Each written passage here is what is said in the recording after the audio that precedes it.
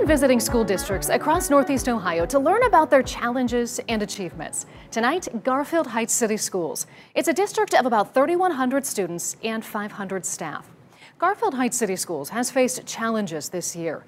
There were security concerns and a teacher's strike avoided with a new contract reached last month. But as I found out when I visited there last week, new leadership in the central office has renewed hope among staff and students that the district can overcome these challenges together while also growing the good, which I got to see firsthand. Okay, so I know that you love to read, so which books are your favorite?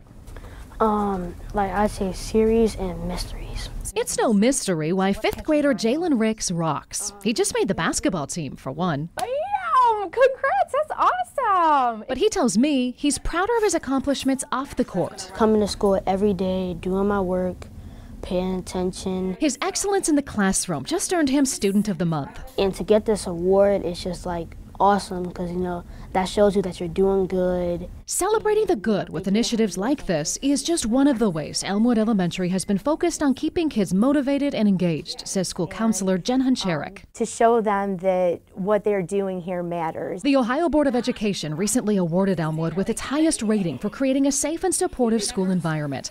Huncherek says the reward is reflected in students like Jalen. Every day when I get up, you know, I just got that mindset like ready to learn. Today's going to be a good day, and, you know, let's go. Here we are. Meantime, there's something to sing about at the high school as well. Show choir stars and National Honor Society seniors Michael and Michaela are helping start a new mental health initiative. I know I can count on you too. NHS students will train and provide peer-to-peer support. Michael and Michaela tell me it's needed. I'm just looking forward to just like helping people and just making something that we've been wanting to start for years, making it actually happen. And I know for me, like I've gone through it, I've gone through depression and I still have anxiety that I'm still dealing with. And it's just like, I would love to help other people. This is like one of my big goals before I decided to retire, whenever that may be. 40-plus years in counting. Teacher and NHS advisor Joni Wunderstock gets emotional when talking about her students. It's apparent that their well-being and hers are intertwined. I do love them, and they know I love them. And that's what makes it even more special. Wunderstock credits the new superintendent for helping make the mental health program a reality. She tells me he's inspired a lot of optimism for the future of the district. We're all in this thing together, so we have to make sure we're taking care of each other.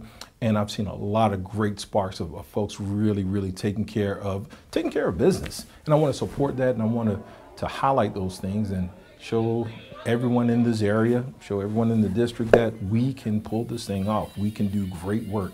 We can take care of kids if we do this thing together.